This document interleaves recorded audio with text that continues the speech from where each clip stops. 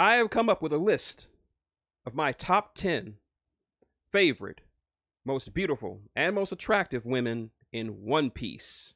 It's a top 10 list. Yeah, I'm taking a page out of David Letterman. And yeah, to keep in mind, this is my top 10 list, and One Piece is lousy with beautiful, sexy women. But this is my personal top 10 of the top 10 women that actually do it for me. So this is going to be a personal list. You don't have to agree with it, but this is my list. Notable mentions, before we get to that, honorable mentions. Rebecca, Princess of Dressrosa. I do love a good gladiator woman. Let's see. Who else? Koala of the Revolutionary Army. Barely made out the list, but if it was extended to a top 15, she would definitely be on it. And finally, Dr. Kureha from Drum Island, or of the Sakura Kingdom. Yeah, I know she's over 100 years old, but I still knock the dust off that old woman. So, without further ado, these are my top 10 hottest women in One Piece. Enjoy. So, and these are not in any particular order. These are just my favorite One Piece women. Number 10, and this one is not going to be any surprise to anybody. Lilith, one of the satellites of Dr. Vegapunk from Egghead Island. I've already mentioned my adoration and love of this woman in my previous streams. Hell, I even got a short just me talking about how fine and shapely her bottom is. Actually got in trouble for it by YouTube for some stuff.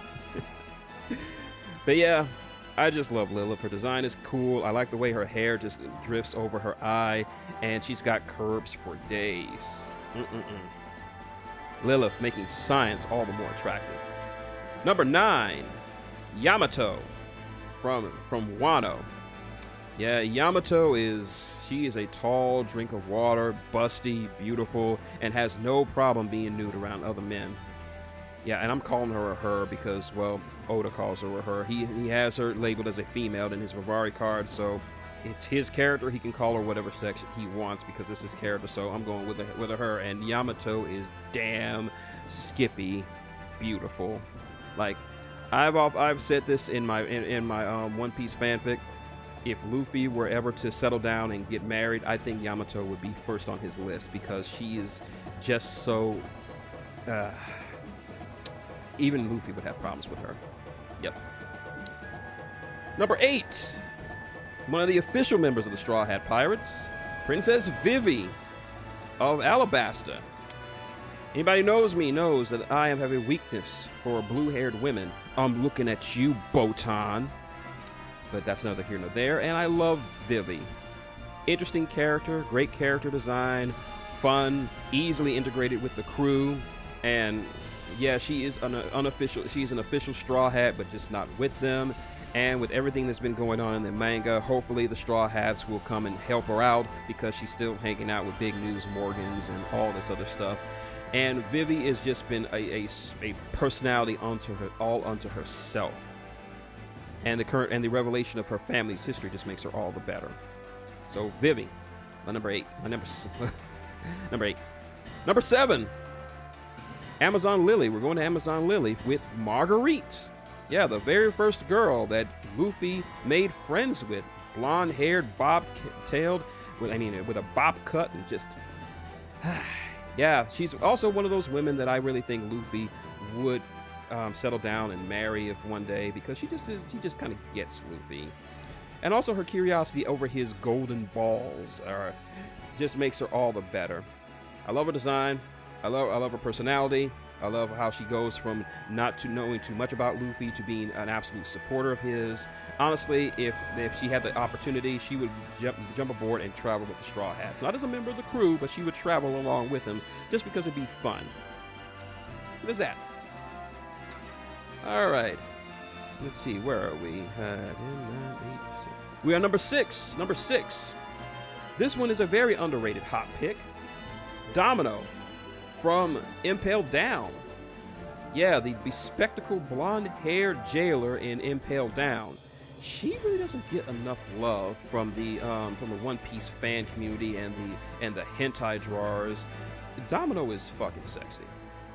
and she just has this. She doesn't take crap from nobody, and I just really love her overall design, the whole prison guard aesthetic, and she shows just amount of that curvature that just really sets your body ablaze. Very underrated. Yes, Devil. She's a very underrated chick. And she's kind of terrifying if you're a prisoner and impaled down, because she can fucking hurt you anyways. It's a Sunday and you be able to do nothing about it. But I'm all for it. I like her. I really like her. Domino. All right. Number 5. Goes without saying, you can't have a list of the top 10 hottest women of One Piece without mentioning the navigator of the Straw Hat Pirates, Miss Nami, the cat burglar, both pre- and post-time skip. I really enjoy her pre-time skip stuff, but her added long hair just really sets it off for me. At first, I wasn't a big fan of her having the long hair, but the more she styled it and the more she played with it, because she always changes her looks with each new arc, it really came into its own, and I really love it. What more can you say about Nami? Nami is hot. And just above her, remember, this is not in order. This is just just the women I find hot. Number 4 position, we got none other than the archaeologist of the Straw Hat Pirates, Miss Nico Robin, both pre- and post-time skip. I can't really pick a design, because both exude this mature quality to her. Like in her pre-time skip design, she just had this dark sexiness about her, especially when she starts being more comfortable in her own skin. But after post-time skip, she really lets her hair down, literally. Took me a while to get used to it, but I really dig it. She just really grows on you, and it's Robin. Like Hunchko's videos said, these are the 2 baddest bitches he has ever seen in his life. So, goes without saying, these 2 on the list. All right, number 3, we're going to Zoe, and we got to pick someone who was been around the Straw Hats for a while, for about 3 arcs. Carrot. That's right, Carrot, the bunny girl. Yeah, I just have an affinity for bunny girls. I don't know why. There's a reason why I like Judy Hopps so much. I don't know. But just her enthusiasticness, her willingness to do Garchu, and just her general, she can be both adorable, but she's also a badass warrior in her own right. Like, she could beat your ass too, because every mink in Zoe can throw hands. From the youngest child to the oldest senior citizen, everyone in Zoe has hands, and Carrot is no exception. And when she turns Shulong, I mean, oh my god, she goes from cute to be damn. Yeah, she would have been a nice lookout for the Straw Hat Pirates if she joined Devil. Yeah, but we all can't get what we want. But I hope we see more of Carrot again, just because I love bunny girls. Number 2, we're going back to Amazon Lily. And no, we're not going for Boa Hancock. No, we're actually going for one of her sisters, Sandersonia. That's right, one of her younger sisters, the big, beautiful, aqua blue-haired beauty who turns into a cobra. Well, not a cobra, an anaconda. Very underrated when people talk about hot chicks. And the tongue. That tongue is like, what can you do with that tongue? Just saying. But yeah, as far as I would say, Sonia is very, very underrated in terms of One Piece women. She doesn't get enough love. Just because she's tall and has a square-shaped sort of head, she's still just very hot. I'd say she's hotter than her older sister. She's hotter than Hancock. There, I said it. Fight me. And number 1, not in terms of beauty, but just on my personal list, another very, very slept-on woman who I'd very much like to sleep with is Ms. Valentine's Day from Baroque Works. Yep. Oh, Mike, you beautiful bastard. You gotta say that anaconda, I want some of that. But Ms. Valentine, another extremely underrated beauty. Like, I love that her yellow aesthetic.